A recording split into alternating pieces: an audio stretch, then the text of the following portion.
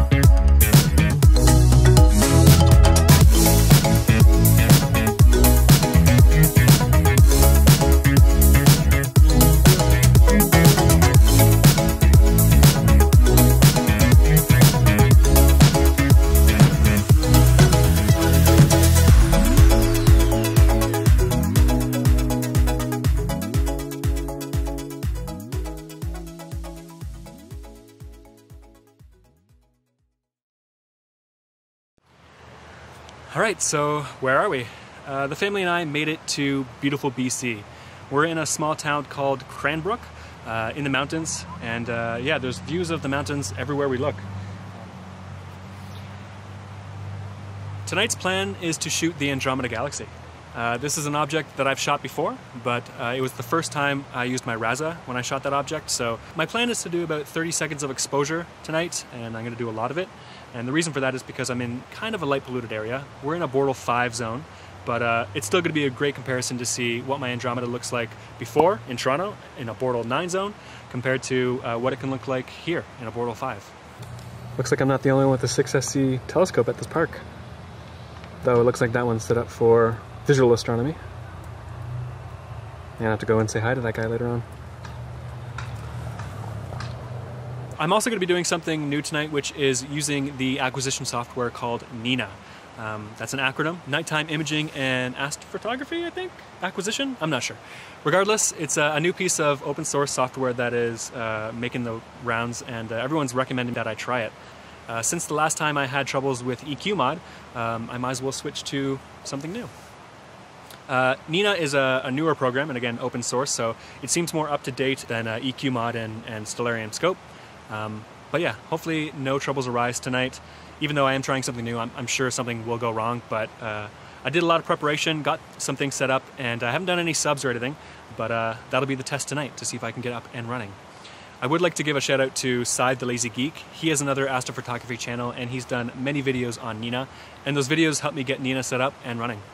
I plan to do a few other things tonight, which is new to me. First off is plate solving. I'd love to be able to take advantage of plate solving. I've downloaded the ASTAP database and put it into N.I.N.A, so it should be ready to go. And the other thing that I would love to try is using my autofocuser. I do have an autofocuser, and I use the Celestron application to gain focus, but I haven't used any acquisition software to do automatic focus throughout the night. So N.I.N.A is great for that, and yeah, hopefully it'll do well tonight. So as always, I still need to wait for the sun to go down, and then I can start my imaging session. I need to wait for the sun to go down before I can start my imaging, so I'll catch up with you guys in a bit, and then I'm going to start taking some awesome data on the Andromeda galaxy.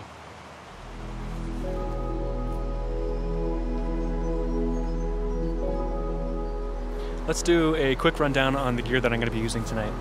So in front of me, I have my Celestron 8-inch RASA that shoots at f2.8. That's sitting on top of the Skywatcher EQ6R Pro mount. On top of the telescope, I have a Orion 50mm guide scope and a ASI 120 MC camera. Just behind that is the mini PC and power box. And at the back of the telescope, I have a red dot finder and an autofocuser. And the camera that is inside of the dew shield is the ASI 294 MC Pro camera. This is an OCS camera. I've used it many times, and I plan to use it again tonight. The sun's taken forever to set, so I'm going to go inside and play some Tony Hawk Pro Skater 1 and 2. This is a new release of the classic games on N64 and PlayStation, so I'm going to have some fun before I get out here.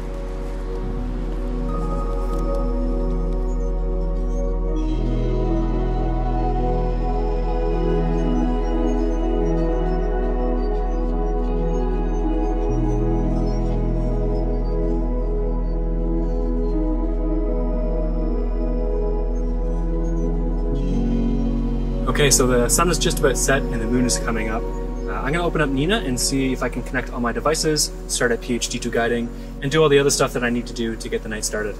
So let's start by opening up N.I.N.A. Okay, looks like everything's turning on and working as expected. I know I have to connect things in PHD2 guiding and then start looping, so let's do that.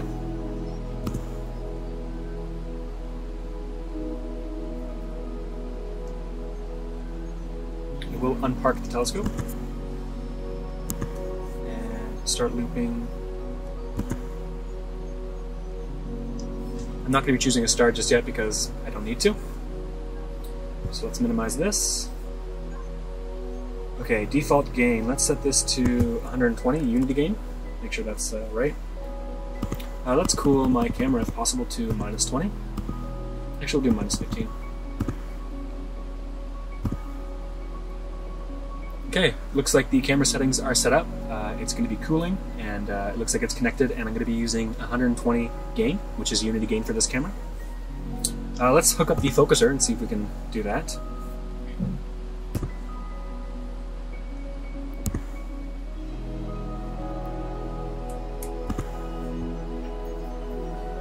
Looks like it connected to the focuser well too. That's good.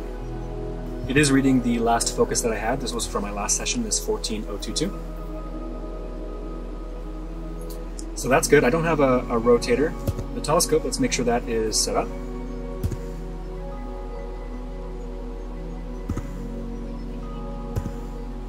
Looks like PHD2 guiding is also configured. I don't have any switches. I don't have a flats panel that I'll be using here, so I'll skip that, and weather I'm not too worried about. Looks like I might be ready to start trying to find an object and then slew to it. So let's go to the Sky Atlas and start searching for Andromeda Galaxy, M31.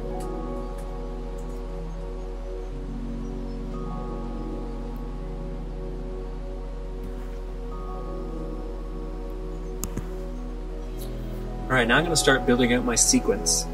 So again, thank you, Sai, for showing me how to do this. I shouldn't have too many troubles doing it. I'm not going to do a delay on start. Sequence mode is going to be one after another. Start guiding and slew to target will be on when I initiate this, and I would also like to center target and use plate solving. Hopefully that part works. For autofocus settings, I'm going to make it autofocus, I think, maybe every 30 minutes or so.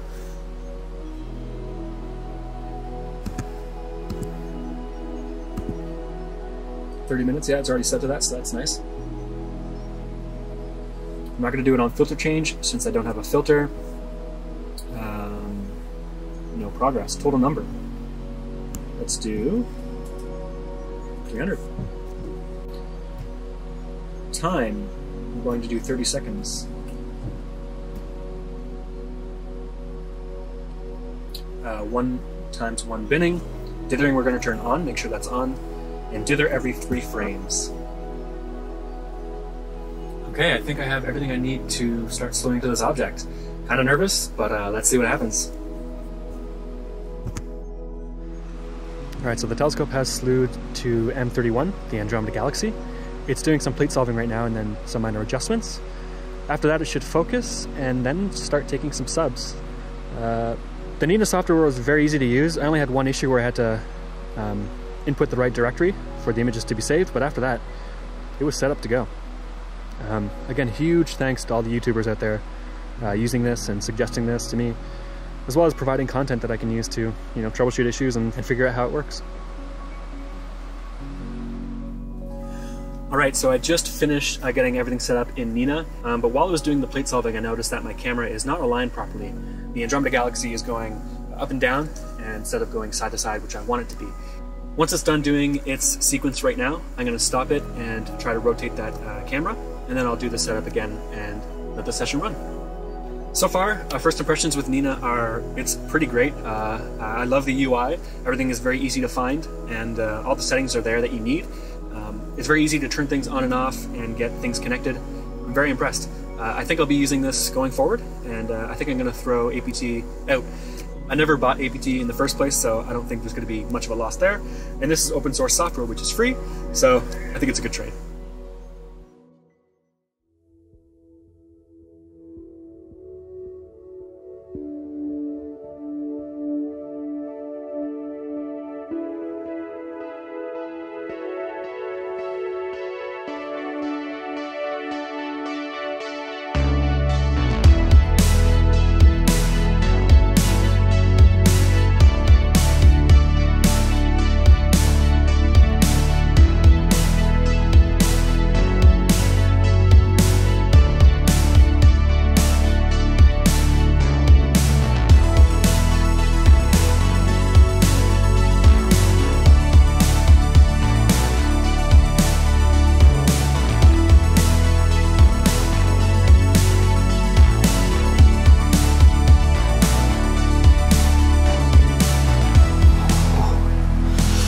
Oh, it's a cold night.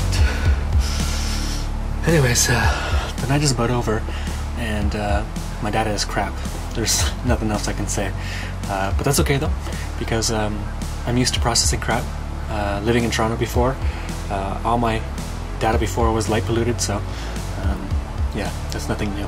When I was poking around in N.I.N.A, I was seeing settings for filter wheels and weather applications and other things that I can only imagine using in the future. It really makes me excited for getting back home and setting up a potential observatory in the backyard. While I was watching the night sky tonight, I noticed that the Pleiades was over the mountains and they were slowly going up. So I was able to get a bit of a time lapse, but man, that moon is so bright. Anyways, this is the last you'll see of me tonight. We're going to be on the road again soon. Our next destination is in BC again.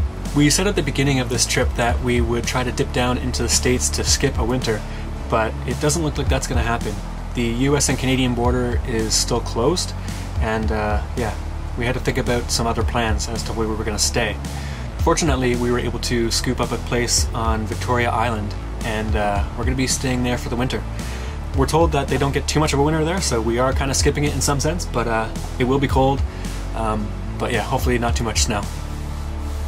We'll be back on the road in spring, and at that time we'll decide if we can get into the States. We might go that route and try to get back into Ontario through going through the States. Man, it's cold. Or we're going to stay in Canada and just tour Canada again and just try to hit up some spots that we haven't hit up before. Anyways, that's all for another time, so yeah, clear skies, and I'll see you guys soon.